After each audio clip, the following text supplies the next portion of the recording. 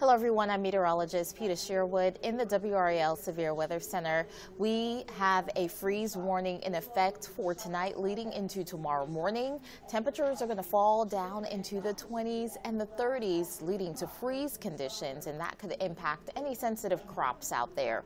Once we head into tomorrow night, leading into Wednesday morning, a freeze watch will be in effect. Temperatures are going to plummet into the mid-20s and lower 30s, and again, that could impact any sensitive crops. So if you do have any tender vegetation, definitely want to make sure that you're taking care of them and protecting them during the cold that we're expecting. So we're going to get down to 29 degrees tonight, 31 in Raleigh, and 32 degrees in Fayetteville. We have some cold mornings ahead that will continue into Thursday, waking up to around 32 degrees then.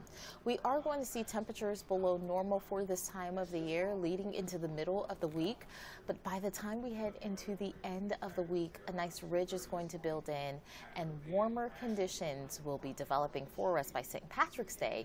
We're looking at highs in the 70s. So we're still watching for a few areas of mist and drizzle to start. We'll also watch the development for fog this morning. We are going to get clouds to gradually clear out and give way to sunshine as we head into the afternoon. It is shaping up to be a warmer day. Our temperatures are going to gradually climb into the 50s today, 52 by lunchtime, and then 57 for our afternoon high.